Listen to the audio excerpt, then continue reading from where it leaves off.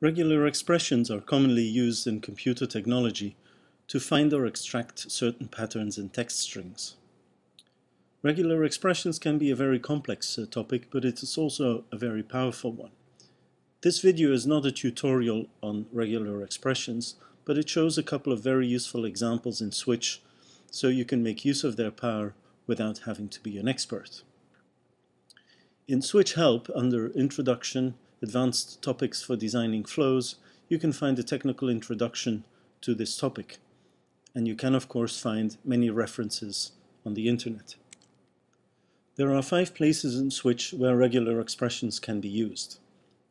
On a connection to route a job, in the search field of a text variable in the Variables pane, and this pane is available in many locations throughout Switch, in the right-hand part of a condition when using the matches or does not match operators, in certain text fields of certain elements, as here in the rename element, and in the data format field of text and number metadata fields in a submit point or a checkpoint.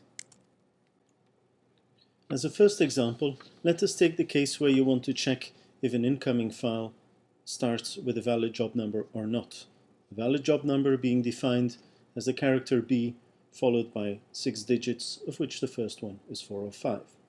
As a condition on the first connection, we define a regular expression as the character B followed by 4 or 5, followed by the digits 0 to 9, 5 times, followed by a dot, which stands for any character, and an asterisk, which stands for any number of times.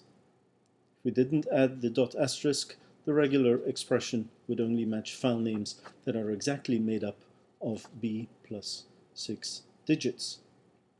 And when we process the file, we see that each file has followed the correct route. For the second example, we have the situation that the customer is sending mails with a job number in the subject line, but the way in which the subject line is built up is not consistent. The only thing that is certain is that the job number with the same definition as in the first example is present somewhere in the subject line, and we would like to rename the attached file by adding that job number as a prefix. In the rename element, we choose to add a prefix as the first action. We use a single line text with variables for that, and we choose the email subject variable because that is where the number is. And we want to extract from the email subject the B, 4 or 5, and 5 digits. We insert the variable and add an underscore. This time we do not add the dot asterisk because we only want to extract the valid job number, nothing else. And as you can see, the downloaded files have been correctly renamed. For the third example, we take the case of a piece of XMP metadata with the name of the regional edition of the publication, and we want to check if that name corresponds to either capital, north, or west. We begin by building a location path to the metadata that we want to check for. Metadata text, build location path. It's embedded in the XMP. We click on OK, insert it, and we have our sample value. We could check if it's equal to north and then do another check to see if it's equal to capital and so on, or we could choose the matches operator and simply fill in the different possibilities divided by the pipe symbol, which stands for OR in regular expressions. The method with the regular expression is somewhat more convenient to define, and it is also more efficient as Switch only has to evaluate the metadata location path once and not 3 times. For the fourth example, we have a file name that ends in a page number, and we want to make sure that it is 3 digits long. In the rename job element, we're going to define 2 search and replace actions on the file name proper. First, we will search for the regular expression underscore and a digit followed by the $sign to indicate that we're only interested in finding this combination at the end of the string. And we're going to replace that by the last digit out of the job name proper. And of course, we're going to put an underscore P and 2 zeros in front of that. And we only do that once. In the second action, we do basically the same thing, except that now we're going to be looking for 2 digits, and we're only going to insert 1 additional 0. And as you can see, our file ending in _17 got properly renamed. When asking a user to enter a value, it's usually a good idea to check the input.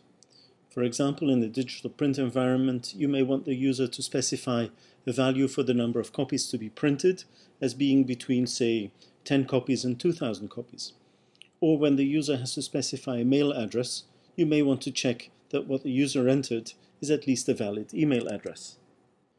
In the case of the printed copies between 10 and 2,000, the regular expression we enter in the data format field is built up like this. We allow the number 1 to be followed by the digits 0 through to 9, minimally once and maximum 3 times. This accounts for the numbers 10 through to 19, 100 through to 199, and 1000 through to 1999. Then we also allow the number to start with 2, followed by 0 through to 9, minimally once, but maximum only 2 times, which will cover all the cases between 20 and 299. And then we of course also allow the number 2000 as it is. All the other numbers starting with 3 through to 9 can be followed by 0 through to 9, minimally once, maximum twice, and this will account for all the numbers between 30 and 99 and 300 and 999. I find that writing the different parts of the regular expression on separate lines makes it a bit clearer, but to make it valid, we have to put everything on one single line, separated by the pipe symbol, which, as you may recall, is the OR in regular expressions. You will probably realize by now that checking the validity of a mail address can become quite complex. Fortunately, there are lots of resources on the internet with tutorials and samples of regular expressions. Here is one that validates mail addresses I picked from the internet. I simply paste it in the data format field of a text metadata field, and that's it. When submitting file to this submit point, the client will validate my input. So as you can see, I try to type something which is not valid, but this simply is not allowed.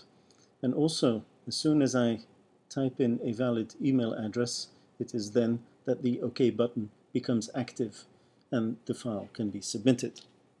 There's a lot more to regular expressions than was presented here, but I hope that these examples are both useful and easy enough for you to modify to fit your particular requirements, even if you're not an expert in regular expressions. Have fun with it.